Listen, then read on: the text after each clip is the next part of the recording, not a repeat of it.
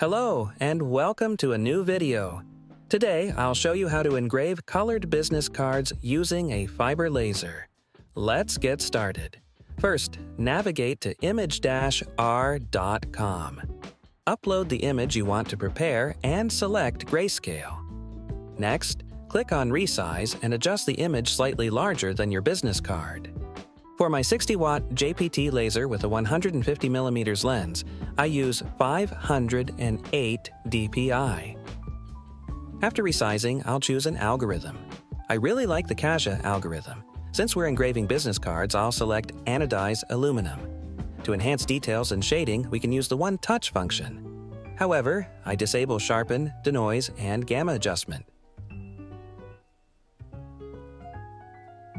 Now, let's download the image as a PNG.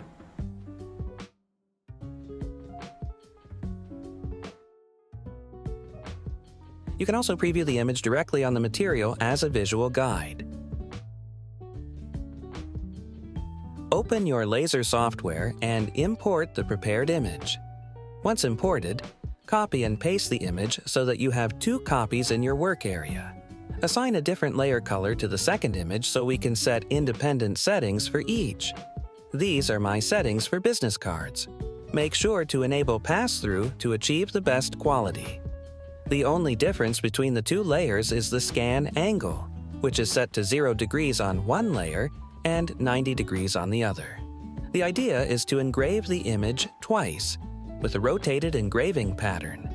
Now, center both images. It doesn't matter which one is on top. Everything is set up, so go ahead and run your job.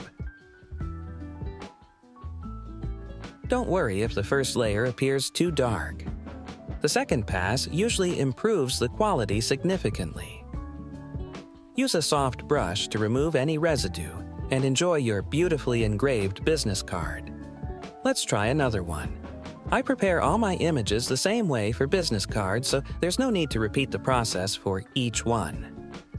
For these engravings, I used 0.2mm business cards. If you'd like, I can make another video demonstrating the process on thicker business cards.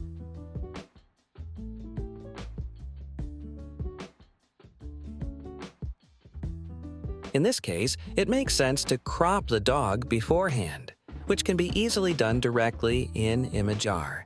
I recommend doing this before resizing. You can also try engraving with a single pass, but I always lose details and never achieve the same quality as with 2 or more passes.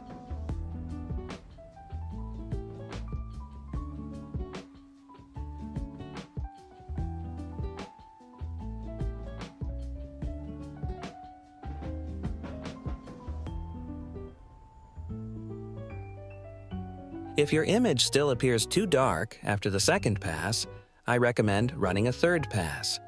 This was necessary for this portrait, for example.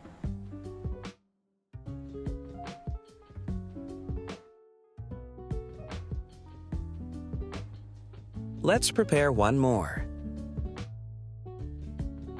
I really enjoy engraving business cards. It's fast, cost-efficient, and looks amazing. If you have a fiber laser, give it a try. You won't regret it.